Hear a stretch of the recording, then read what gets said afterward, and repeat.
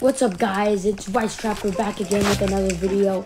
So the Hive just did an update on their, their statues and the Skywars and the fonts of the things, and the colors, which is all very cool and stuff. But there's just problems with it. Like, you see, if I want to play Skywars, right? But I press on Skywars and see, look, it shows you can create a custom server on this and stuff. Very cool, but you can't exit out. Like, you can't exit out. There's no X button. There's nothing. You have to play a game. Like, see, I just accidentally pressed on it, and they sent me here, man. It's crazy. My theory is that the Hive is forcing mobile players to play Skywars. Like, it's crazy.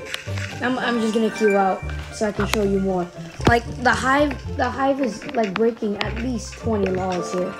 Like, there's no X out button of thing, and also you can't even see most of the screen. A Skywars, bro. Okay, A Skywars and stuff. So, like, I think Hive. My theory is that Hive doesn't have a lot of mobile Skywars players, so now they're forcing mobile Skywars players to play, or they can't get out. So that's kind of like my rant, and it also happens. I think it happens to other games too. Let me get out. See, I had to queue in and then queue out. My goodness, it's just so much work. What the heck? Let's say I want to play Just Build. Well, I can't. I just can't play Just. I have to click on it. Come on, Skywars. Come on, Hive. Come on, Just Build. Like, come on.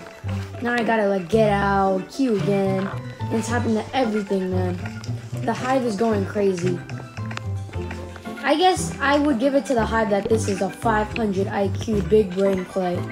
Like, forcing kids, man. And no one would ever Oh, I can't English.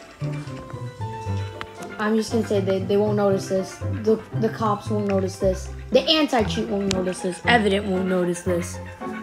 Oh my goodness.